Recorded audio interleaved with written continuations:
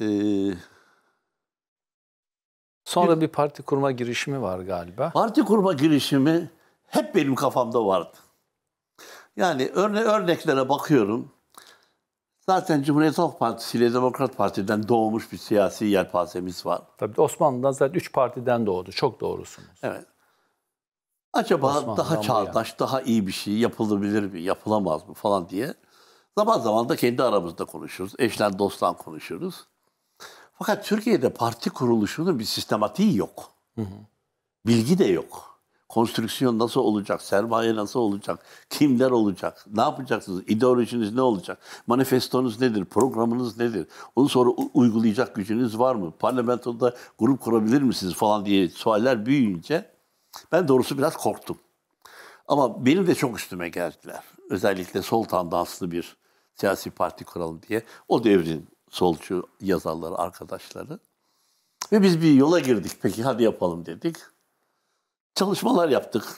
Yolumuz ne olacak? Nasıl yapacağız? Kimler gelecek? Kim olacak? Kim başkan olacak? Falan filan. Sonra birdenbire ben başkan olacağım, ben başkan olacağım. Spartaküsler belirliğe başladı yani. I am Spartaküs, I am Spartaküs. Öyle olunca anlaşma zorlaştı. İdeolojiden sapmalar oldu. Hatta o arada senden rica ettim, var ol. Sen de bizi uyardığında hala o notlarını saklarım, kırmızı kalemle altı çizilmiş notlarım vardır.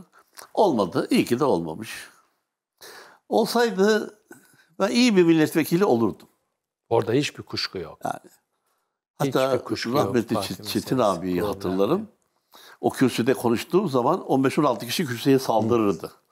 Ben orada olursam dedim bana daha büyük kalabalıklar saldırır. Gözü gitti adamın. Benim de nerem gider bilmiyorum diye düşünüyordum. Ama olmadı. İyi ki de olmamışım. Sanatçı Metin Akpınar olarak doğduk. Sanatçı Metin Akpınar olarak öbür tarafa intikal edeceğiz.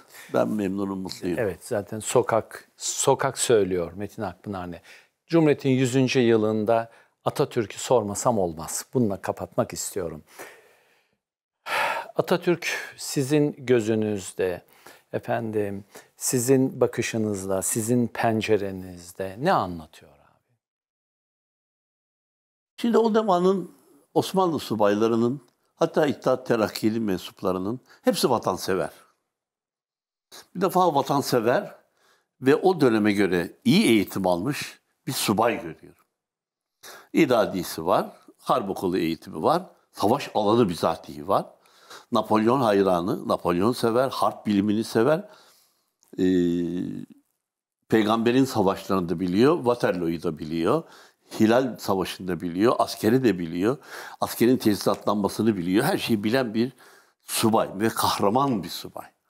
1919'a kadar bu Mustafa Kemal Atatürk. 19'dan sonra bir devlet adamı çıkıyor karşıma.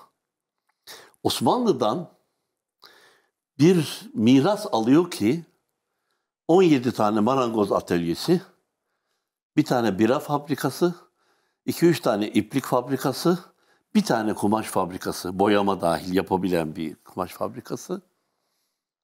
Efendime söyleyeyim, saban, maşa, ızgara yapan bir demircilik, soğuk demir işlemesi bile yok. Öyle bir Osmanlı mirası alıyor yani. Bunu da 1913'te yapılan araştırmalardan, iktisatçı hocalardan öğrendim. Ve sihirli çubukla dokunulurcasına 16 senede dünyada örnek alınabilecek 16 sene içerisinde 4.7 de diyorlar, 4.5 de diyorlar, 4.2 de diyorlar. Eşit büyüme, 2 tane denk bütçe. Müthiş bir iktisat kongresi. Efendim, şeker fabrikalarının yapılması, daha doğrusu kamu iktisadi teşekküllerinin yapılması. İleride özelleştirilmesi düşündü, düşünülmedi beni ilgilendirmiyor ama yapılması ilgilendiriyor.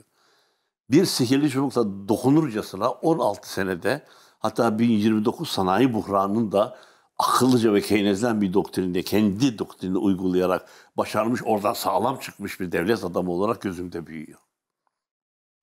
Onu yaptıktan sonra yaptıklarını halka mal etmek açısından bir sofrası var ki onun, tamam İttihat Terakki'de bir gizli şey var ama, istihbarat var ama Atatürk'ün sofrası bir istihbarat sofrası.